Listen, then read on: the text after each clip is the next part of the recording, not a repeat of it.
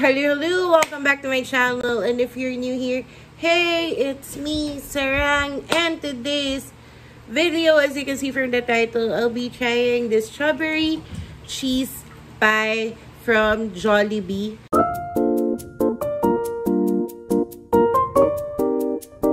Alam niyo namang matagal-tagal na rin nung last time na nag-mukbang tayo at nag-taste test.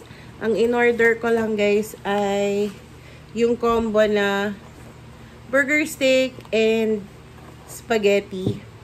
Sana umabot pa tong taste test na to kasi syempre alam ko matagal nang na-launch to. And you can get this for 39 pesos only.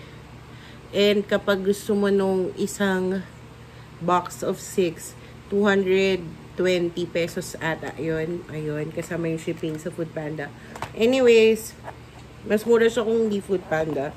And quick update lang kung ano ba ang pinagagagawa natin sa life. Nag-baking class tayo guys, kaya medyo busy and wala na tayo sa Kumu. And marami ang nagme-message siya, nagtatanong kung kailan ba ako babalik, and hindi ko pa sure kung kailan ako ulit magsi-stream. Pero namimiss ko na din mag-stream at namimiss ko na din syempre kayo na makausap, makabanding and makakulitan. And namimiss ko din kumanta. Hindi na masyadong nag-uulan kasi hindi na ako nagkakakanta. Charing.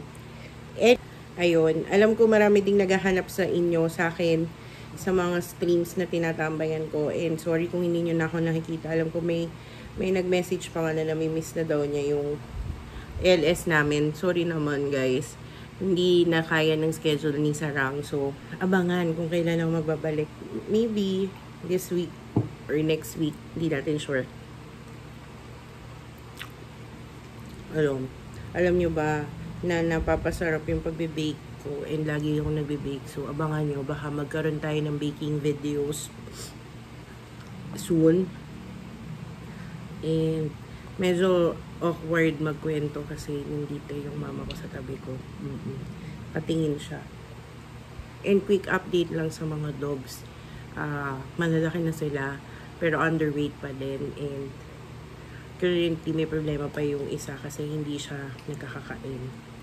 Kung ako nagda-diet ata. Yung diet na dapat sa amo, siya na yung gumagawa. Hindi man nalatang gutom na gutom tayo guys. Wala pang 1 minuto ata o 2 minuto tapos ko na yung spaghetti. Okay lang ba yun? Charing.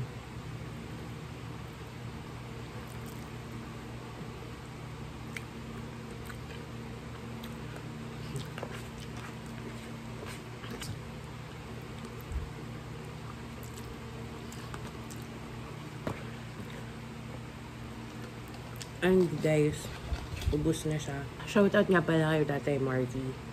And thank you for always inspiring me to create content kahit na nag-creators block tayo.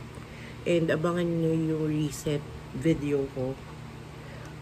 Share ko dun sa inyo kung ano yung ginagawa ko lately.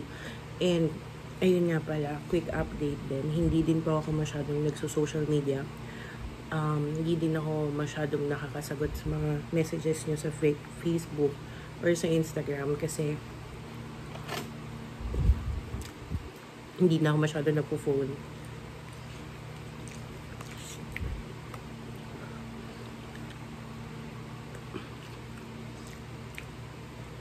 Alam nyo ba, ever since nung Pangasinan trip, yun, doon ako nag-start matuto na hindi laging naka-cellphone. Siguro dahil nag-no phone time kami doon. So parang it's easier to adjust na medyo mainit. May aircon naman pero hindi naman binubuhay.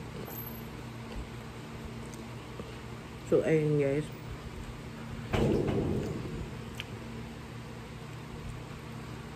Ang napansin nyo, hindi na ako masyado nagpo-post ng kahit na pero madami akong pending vlogs. Guys, ubos na din siya. Di ba ang bilis kumain? Anyways, ito na. Malapit na tayo sa ating agenda for today. Ito, nakita ko lang kasi sa mga video. Tapos sabi ko, nakikrave ako. And ilang araw ko itong hinintay bago matikman kasi nga wala tayong free day. And ito na siya. As usual, maliit lang siya. Oo. Pero mukha namang siksik. And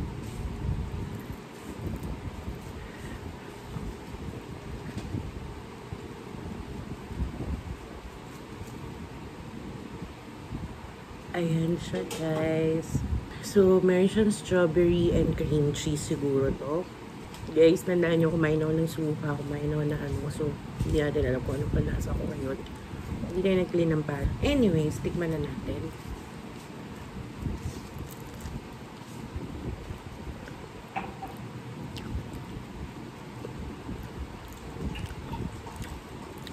Medyo akala ko siksik yung feeling niya, pero nagme-melt kasi siya sa mouth. So, parang nakakabitin. Pero yung taste niya, sakto lang yung tamis at yung asim ng strawberry. Actually, hindi na masyado maasim yung strawberry.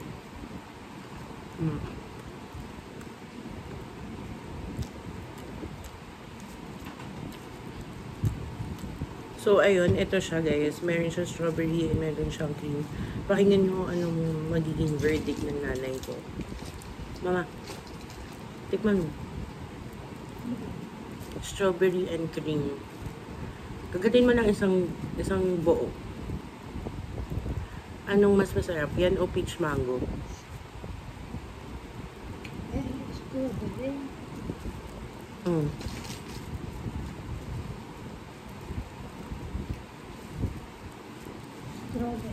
Mas masarap yan.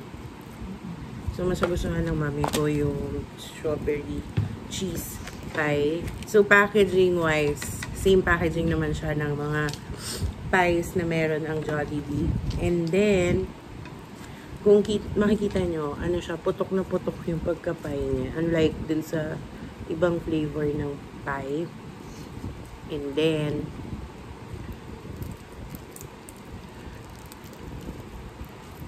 ayan, pare-pareho siya talaga ng laman. Charing, edi siya yung pare-pareho ng flavor. So, pare-pareho talaga siya ng laman. Nagme-melt yung feeling niya sa mouth mo. And nagme-marry yung taste nung crust at saka niya. Very satisfying. Kung papipiliin mo ko kung peach mango or ito, kasi parang may kumain ka ng ice cream pie.